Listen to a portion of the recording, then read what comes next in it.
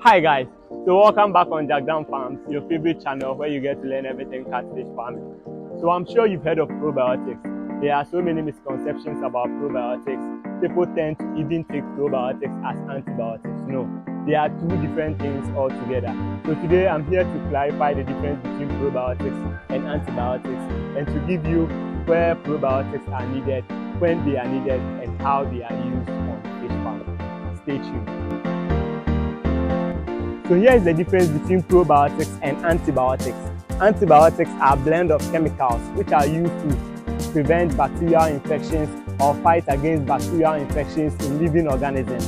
And probiotics are a blend of live bacteria which is used to also fight bacterial infections in livestock and living organisms at large. So probiotics have been used for centuries. And then recent studies shows that probiotics can do more than just the treatment of bacterial infection or the prevention of bacterial infections, but then they can also improve the growth rate of your livestock. Example of probiotics that have been used for centuries is the lactic acid bacteria, which is commonly used in yogurt production, cheese production, and so forth. So come around, let me show you where I use probiotics in my beneficiary bacteria pond and how I apply it. So this is my biological chamber for my RAS system, and then this is an example of probiotics that I use in my pond. I don't want to advertise for someone for free though, but this is an example of probiotics that I use. For my viewers, I can show you the brand as well. This is from NutriFarms, and then this is how I apply it. It comes in a powdered form, so I just dissolve it in a solution before pouring it in my RAS chamber.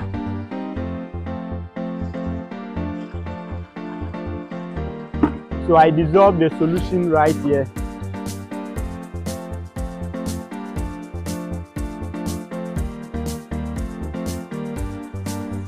Of course you need to measure, but I've been doing this for a long time, so I know the quantity that is required for me.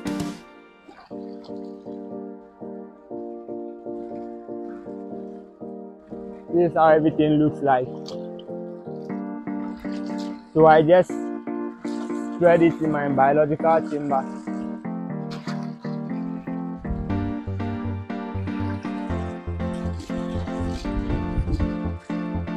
And I have some form of gravels as well in there to promote the growth of beneficiary bacteria in my pond.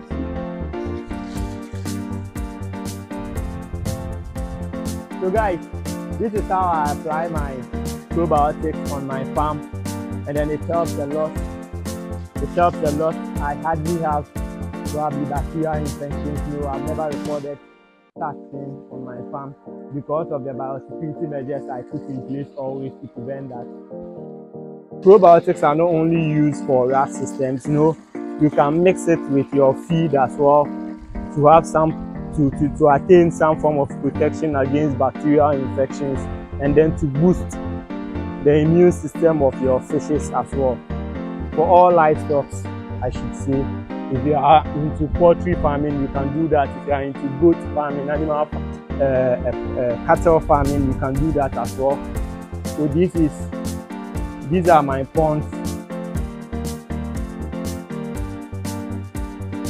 So the water from the filtering system you saw earlier right outside, after the filtration is done, the water is being pumped right or dispensed into these ponds. So if you need a setup just like this one, a recirculating aquaculture system just like this, if you need a biofloc system, a complete farm setup, farm automation, you can contact Jagdam Farms and we will serve you right. Thank you for watching this video and have a nice day. Bye bye.